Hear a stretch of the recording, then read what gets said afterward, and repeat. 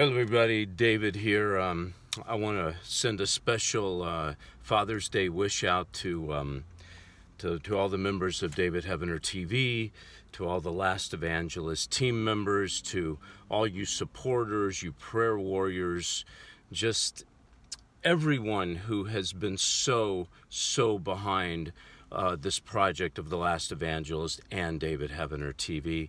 I want to wish you a very special, from the bottom of my heart, Father's Day. Now, I also want to remember the fathers that are childless. They've lost their children, or they are not with their children. There's plenty of fathers that are in the military, I know, that are separated from their families.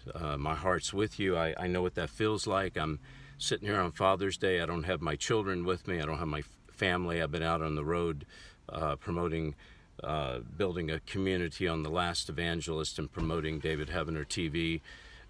So I know what it's like. But you know what? It's all worth it. I want to also remember the children that don't have a father, the fatherless. My heart goes out to them. My heart goes out to the single parent mothers that don't have a husband, but they have children. They don't have support. My heart goes out to the single family fathers that have to raise the children on their own. I just want us to remember, no matter what, that we all have a Heavenly Father.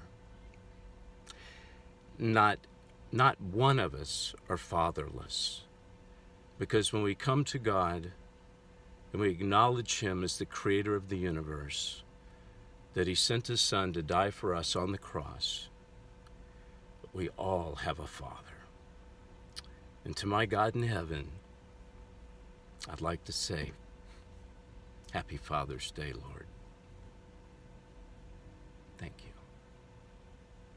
God bless you.